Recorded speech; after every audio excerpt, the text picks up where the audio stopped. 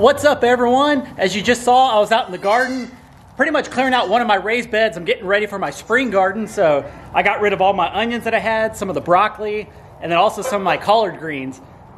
I'm not gonna be able to eat that stuff. Some of it's already overgrown, so I figured why not just dig it up, clear out the raised bed, and feed the animals with it. So I'm gonna throw it over and let you guys enjoy.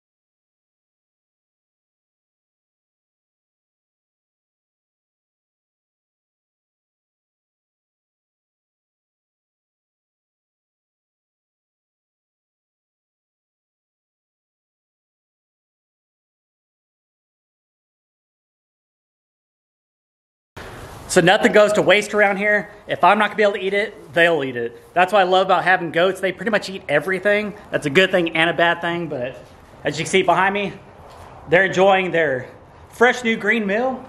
That'll hold them over for a little bit. I'm gonna go get some grain for them. You can see over there in the back, I have little Tom and Rhonda.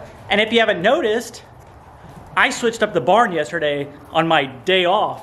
I fixed up this pen over here, put an extra cattle pedal in, redid all the fencing, added one across here in the middle, so now the goats can roam from, they go in and out this little door. I can open up that big door over here.